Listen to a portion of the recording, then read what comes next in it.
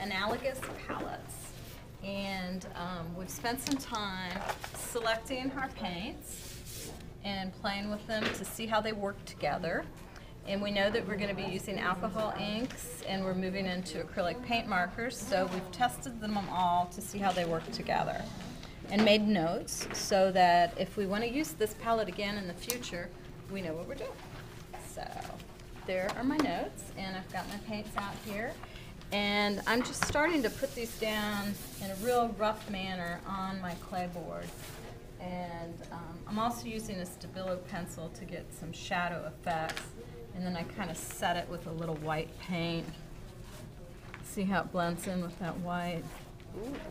And then I kind of pull back some with the baby white to just leave that little shadow there. I am using my fingers because it goes faster when you're working on this size. And if you wanted to, you could leave off your gloves too, right?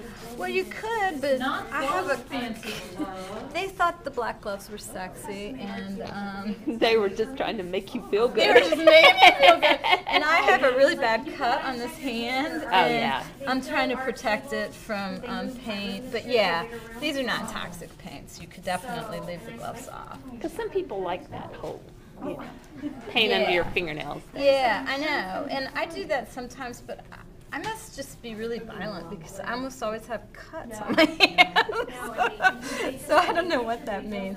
We've previously carved these clay boards, so you can see where we've got the little the carves down there. And what I'm trying to do is like jam certain colors down into the carved parts.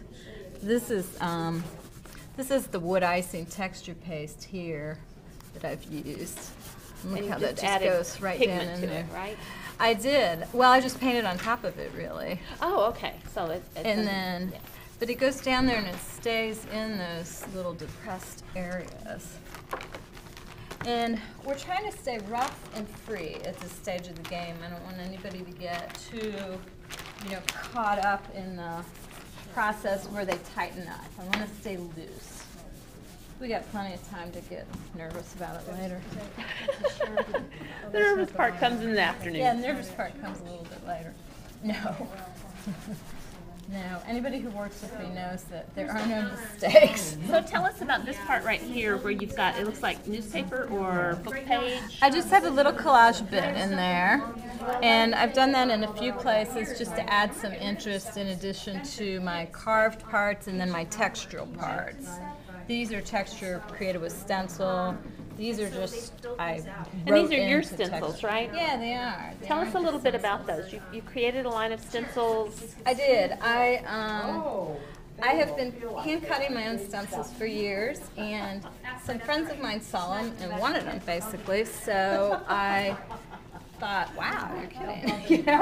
So I started drawing them out, and I transferred them into Photoshop, and then I cleaned them up and turned them into vector files, and a stencil company makes them for me now. So. And when you were at Art Fest, they all sold out. They Like did all sell the very out. first time, because They we were all there and sold people out. were I just like, know. oh, wow. It was like a bunch of piranhas hit my table. I was like, where do these people come from? So, And you're going to have those tomorrow, right? I am. I'm going to have them tomorrow. And I have other designs in the works if I can ever get enough time to do them. Yeah, you're just going to have to multitask more. Yeah, I know. I really like that part, this part right With here. this part down here. Yeah. This is the wood icing with just a simple stamp pressed into it. I don't know where it is. It's gone, but it was just a simple rubber stamp pressed into it.